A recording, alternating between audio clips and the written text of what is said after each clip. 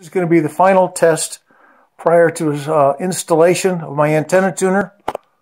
This is with the 400 picofarad fixed capacitor, 400 picofarad variable capacitor, and the switch that controls them. Also down here is the transmission.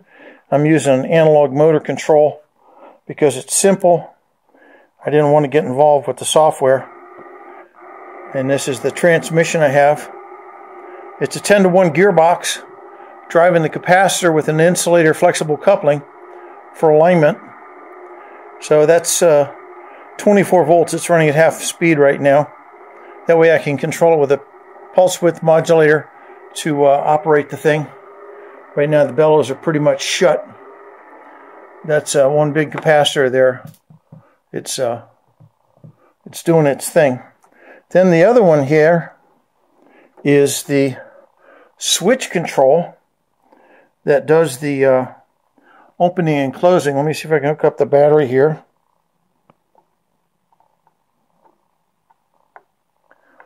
Okay, I got reverse polarity because it's already open. And there's the switch closing. That's a 100 amp knife switch, 3-phase, 2-throw, 3 poles. I made it 3 poles with all the pins connected together. So now it's 6 poles, basically all in parallel. And that's the closed position if the lights don't reflect too badly off the cover. And then that's the motor controller there. You're seeing the fluorescent lights here. Sorry about that. Can't run the battery and control it at the same time. So we're all set. Got the terminals here for the 2 terminals on the antenna, and then everything else is DC controlled. There's another view of the switch, gives you a better up view close. And you can see how I paralleled the contacts over here to make this set of contacts over here all in parallel, so they're double, double, double. Nothing like being robust. And then we get all the copper feeding the antenna with double sheets of 2-inch wide copper, about 40 thousandths thick, pretty thick stuff. I did that to reduce the inductance, and then that goes to the bottom of this capacitor, and that goes to the bottom of this capacitor, where I have hose clamps locking it down. By the way, if anybody's using vacuum variable capacitors, I can strongly recommend the copper anti-seize compound, which I am unable to find now, but it's copper colored, and I used it on my antennas last winter, and I had problems with corrosion because water got in on the terminals and ate up my capacitor terminals. I had a 300 picofarad capacitor that I had hooked in series with my loop, and the purpose there was to increase the working voltage to allow this thing to run at full power.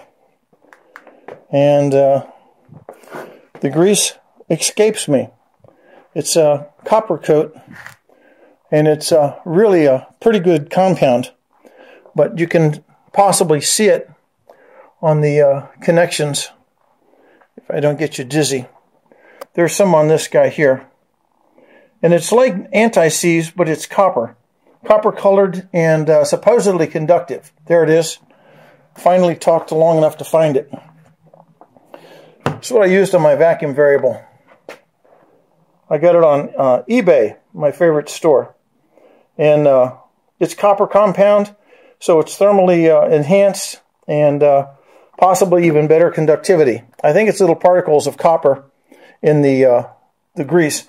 One other thing I wanted to show you, this is belt and suspenders.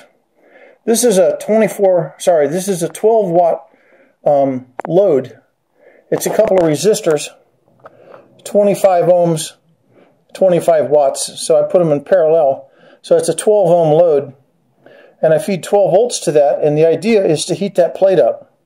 That plate gets to about 160 degrees, and the intent is to warm up the interior of this cavity to keep moisture out because it's going to be outside all winter long, and as much as I've tried to seal it with this plexiglass cover, it's going to breathe. So to try to keep this a little bit above ambient, maybe a half a degree or a degree, I got a 12-watt heater in there, about 36 BTUs. So that'll be something I can use if I want to. Because once I put this thing up, I don't want to play with it. When I show you the full antenna, you'll understand a bit more. It's kind of a skyscraper sort of effect. I don't want to be working off the ground that high up. Have a good one. This is N4MQ. Bye.